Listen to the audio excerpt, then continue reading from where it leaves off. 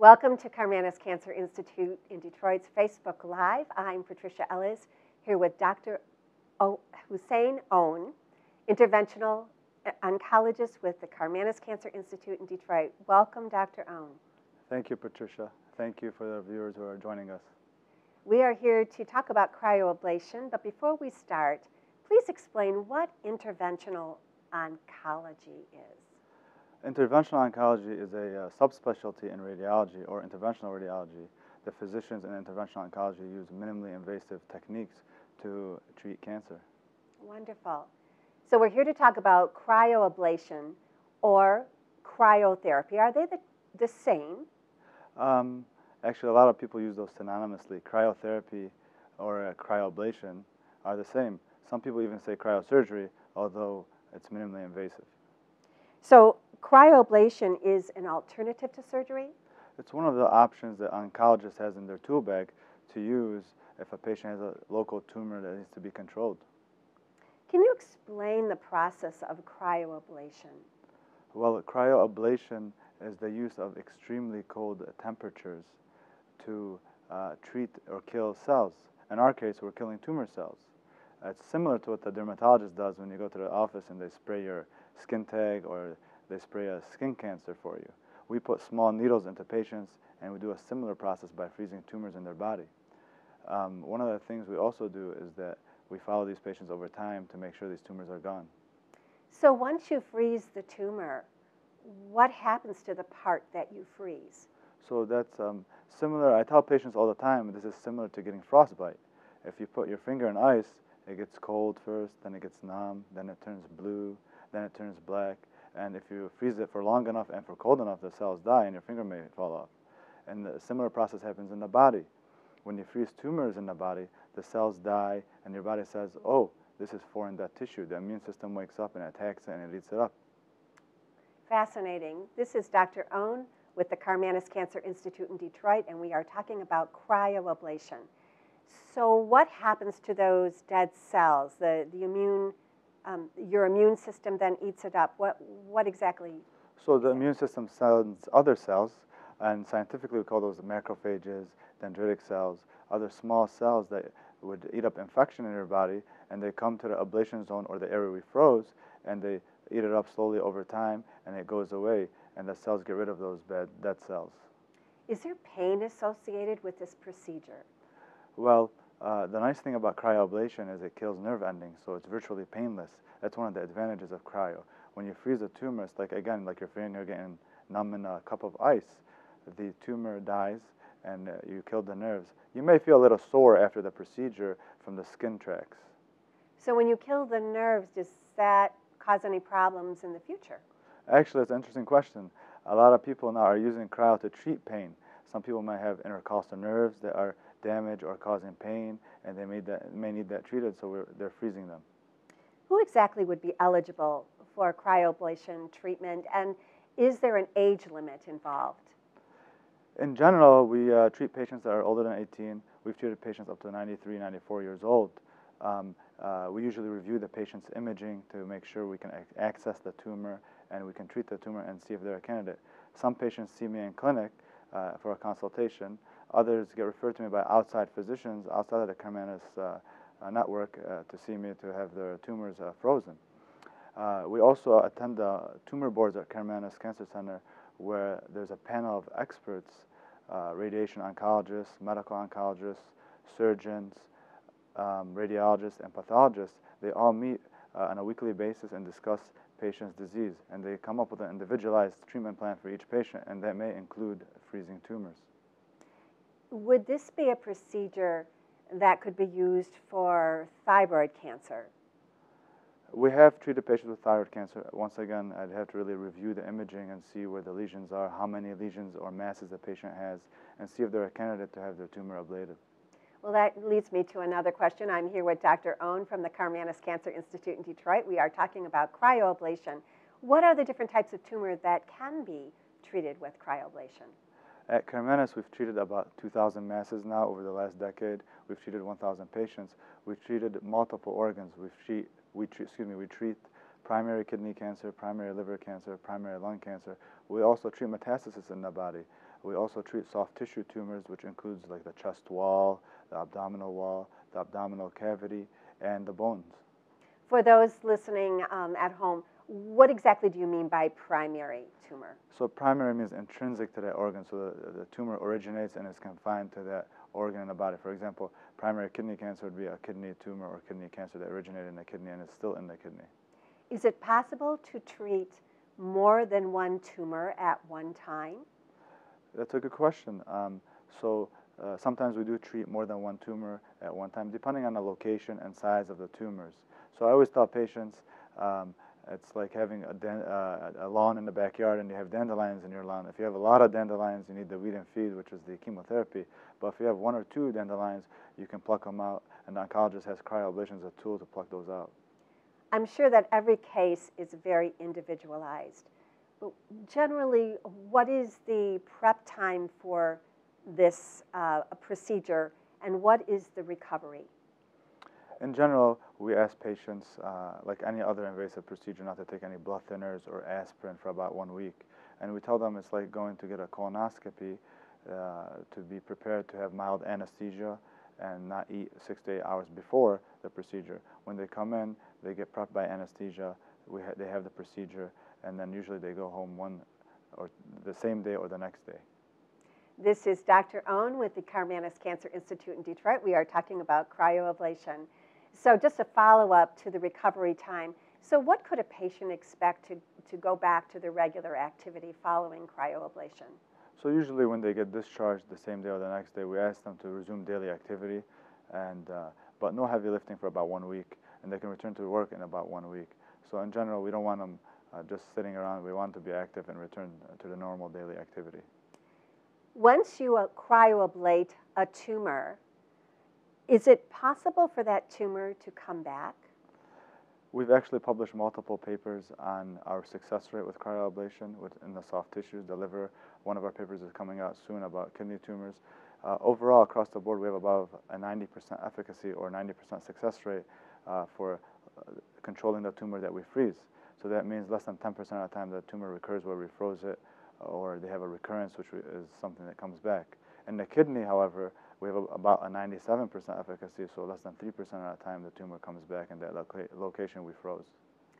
For those viewers just tuning in, I'm speaking with Dr. Aoun from the Karmanos Cancer Institute in Detroit, and we are talking about cryoablation.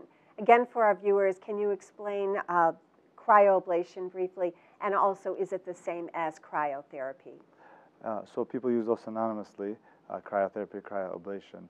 Cryoablation is using really cold temperatures to kill cells. In our case, we kill tumor cells. We put small needles into patients and we freeze their tumors. It can be in multiple organs in the body or a specific organ that we freeze the tumors. We talked about the recovery time. Down the road, patients would have a successful recovery with cryoablation. And how soon before the first cryoablation would a patient be able to get another cryoablation if that's needed? So we have some patients that have been with us for years. They've had multiple tumors ablated. Sometimes they get one ablated now. Sometimes they get one ablated within 1 year of the first ablation. It depends on how fast their disease is progressing. So I always tell patients we can treat oligometastatic disease, 1 or 2 tumors, a few tumors. So again, is cryoablation an alternative for surgery? Yes, it is an alternative depending on the patient's disease and their comorbidities. They have high blood pressure, history of stroke, history of heart disease. So if a patient has multiple cryoablations down the road, that should not cause any problem with their health. That is just helping them to have a minimally invasive procedure to get rid of the tumor. Yes, that's true. We always try to weigh the patient's risks and benefits before we do the procedure. We discuss the technique of the procedure with them and tell them what the outcomes may be if we do this procedure. We have a question from one of our viewers. What is the difference between cryoablation and radioembolization, if I'm saying it correctly? It's a radioembolization. So the difference between cryoablation and radioembolization is radioembolization, we put small catheters into the vessels and we go directly into the liver and we control tumors. The radiation is given in a dose directly into the tumor, and that helps control krill cells. Where cryo, we use needles and we put them through the skin into the tumor and treat the tumors. Fascinating. Okay, I know we've talked about this before. I'm talking with Dr. Aoun with the Karmanos Cancer Institute in Detroit about cryoablation. So again, if you wouldn't mind explaining how the actual procedure works, what a patient could expect. So in general, they come in the morning, they're seen by anesthesia staff, and they're prepped by the anesthesia staff. They're taken into the imaging suite, so we use image guidance to treat these tumors. And then in the imaging suite, we do a pre-procedure scan. I clean the patient off, prep them like a surgeon would, and then we put small needles that high-pressure gas gets pumped through to make an ice ball like a popsicle. So then I freeze their tumor under image guidance so I can see the ice ball really well and see the tumor, and I try to get a 1 centimeter margin beyond the tumor to make sure we got the whole tumor like a surgeon would do. And then once we're all done with that, they go to recovery, they're watched for a few hours or overnight, and then they usually go home the next day. Does a patient feel when the tumor starts to break apart? No, they don't feel much. They don't feel much. They usually feel a little soreness, like someone got punched in the belly or something, but otherwise they feel pretty comfortable. Could you repeat again the types of tumors that you can treat with cryoablation? We have treated kidney cancer or primary kidney tumors. We treat primary lung tumors. We treat primary liver tumors. We treat metastasis to the body. We treat soft tissue tumors. That includes the chest wall, the adrenal glands, the abdominal cavity, and the bones. And how long has Karmanos Cancer Institute been doing this, and are they one of the leaders in the field? Actually, I started doing this here when I was a resident, and then I was lucky to work with one of the pioneering people to start this, and we've been doing it for about 15 years, and I've been on staff for about 10 years here. And Karmanos is actually one of few institutions that performs cryoablation to the level we do here. We get consulted from other institutions actually to recommend techniques and how to approach tumors at their sites. How would a patient know if they were a candidate for cryoablation?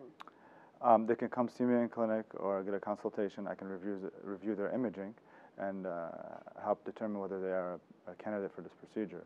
Or they get referred to me from outside facilities or outside the physicians. And like we said before, we attend a tumor board where there's a panel of experts that decides the treatment options for patients. Can you explain a little bit more about the tumor board and who all would be involved in that? Yeah, absolutely.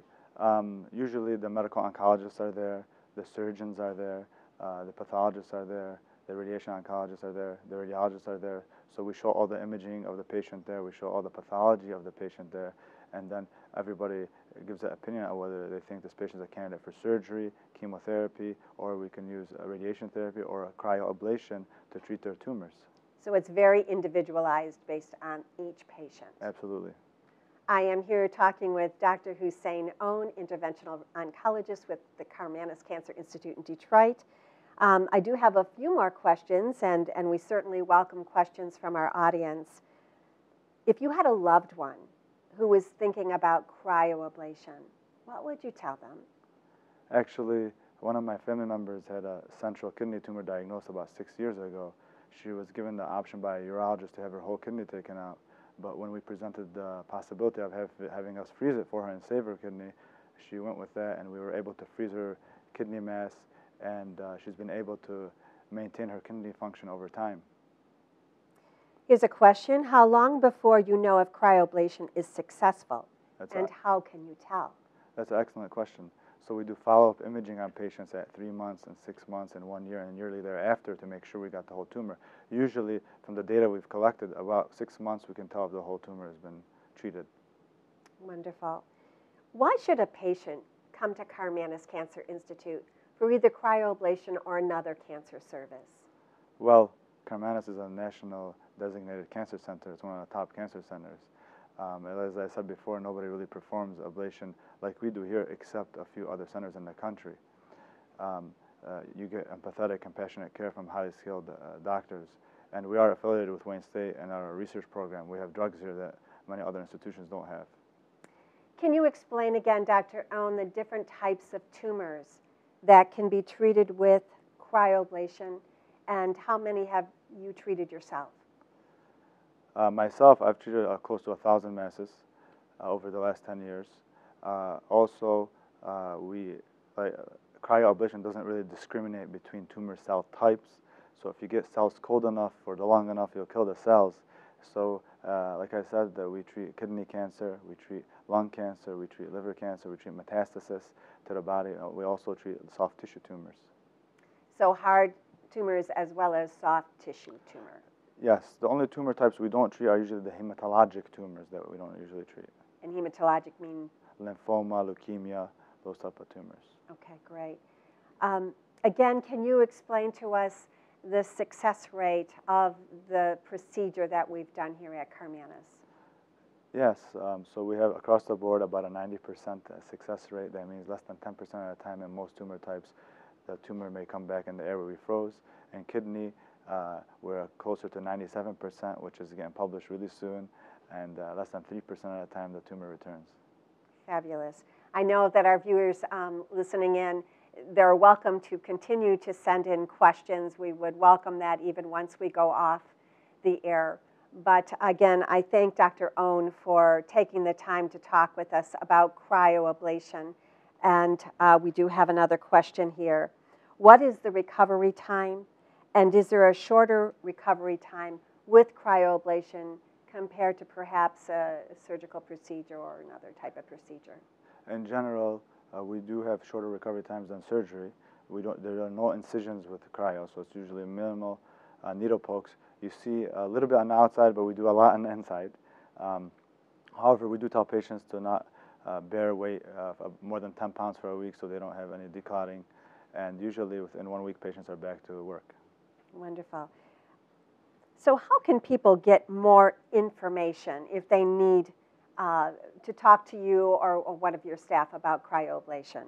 In general, if you want to get a hold of a Karmanos physician, you can call the 1-800-Karmanos number. And for interventional oncology, you can ask for our wonderful nurse practitioner, Barbara Adam.